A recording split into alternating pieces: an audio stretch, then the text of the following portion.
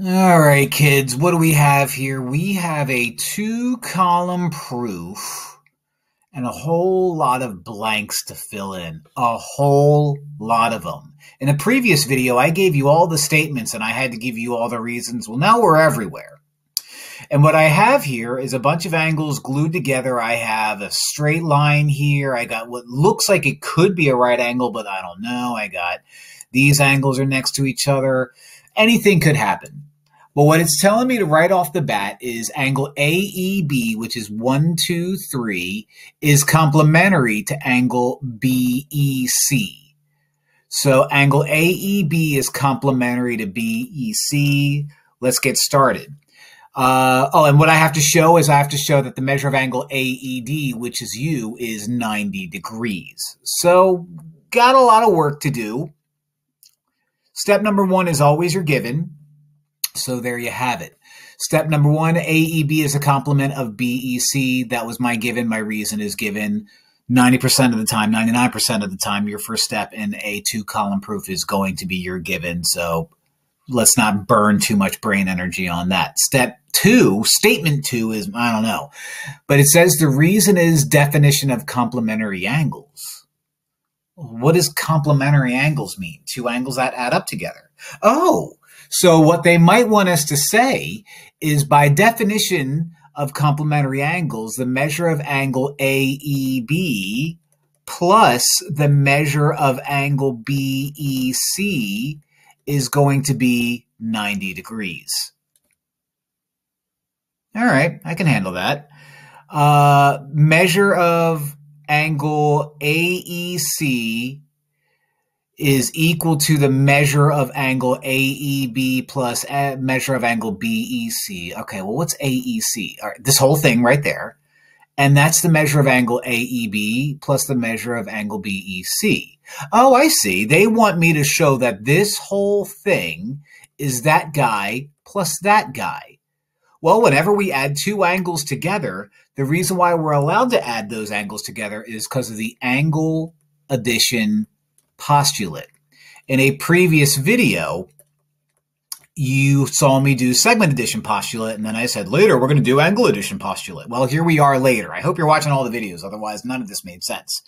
But angle addition postulate is a rule that says, hey, you're allowed to say that one whole angle is equal to two angles added together. The measure of angle AEC is 90 degrees. Now, that's because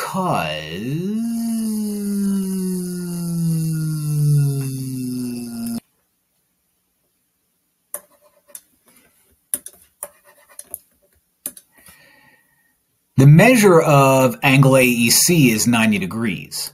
Now, usually when we get to a part where we look up here and we don't see a whole lot, we're trying to piece two previous pieces of information together.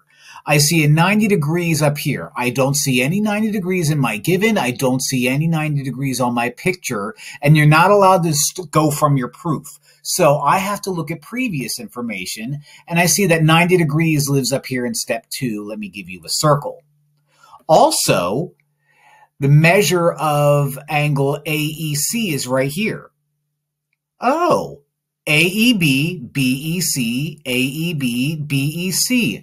I know the measure of angle AEB plus the measure of angle BEC is 90 degrees because if I were to say that guy equals 90 and that guy also equals AEC, then AEC equals 90. This is the substitution property. And if you're like, whoa, whoa, whoa, whoa, whoa, whoa, whoa, whoa, what just happened? Let me explain it again. Let me explain it again. If I gave you a problem that was like A equals B and B equals C, I'm allowed to say A equals C. Because if A is B and B is C, well then B, these guys are the same thing too. So 90 equals ABBEC. AEC equals ABBEC. So since AEC equals 90, that's because we just replaced that guy and that guy with each other. Okay, substitution property. Now we're down to the measure of angle AED plus the measure of angle AEC equals 180 degrees by the definition of supplementary angles. So even though I don't say supplementary up here, I see that all of this gives me a perfectly straight line. So they're saying, well, let's just add AED, which is U, and AEC, which is U, and make it 180. My next step is to do the substitution property of equality. So what they want me to do is they want me to replace something up here so that I can go from 5 to 7. Now, if I just said something about AEC equaling 90 degrees and I see AEC appear and I kind of don't want it to be there anymore because it's now gone in 7, why don't I just replace AEC with 90? The measure of angle AED plus 90 equals 180 degrees. Now, that is substitution because I substituted 90 for AEC. My last step is to go from AED plus 90 equals 180 to just get rid of that 90 and make it 90 over here. How do I do that? Well, if I subtract 90 from both sides, then AED equals 90. If I just subtract 90 from both sides. So what am I going to do? The subtraction property of equality. Subtraction. Ugh, looks terrible. Property of equality.